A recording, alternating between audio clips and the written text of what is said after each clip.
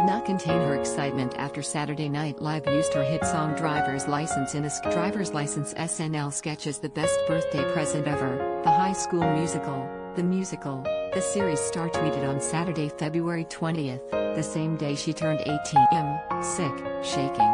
The episode's host, and several members of the cast found themselves playing pool in a bar in the sketch when the Bridgerton actor turned My Song on the jukebox. The characters then debated the meaning behind the track.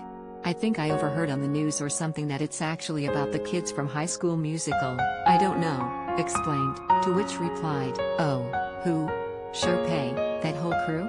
Page then clarified that the drama surrounding the song involves the stars of the Disney Channel film franchises Nah, man. High School Musical, the series, he noted. Olivia wrote it about who's allegedly now its character later compared the situation between the trio to one in his own life. It's got me thinking about my breakup, he said. Like, maybe I'm Olivia and my bitch ex Gina is, and, like, that's that bastard Enzo from the group. The group then joined together to sing the bridge.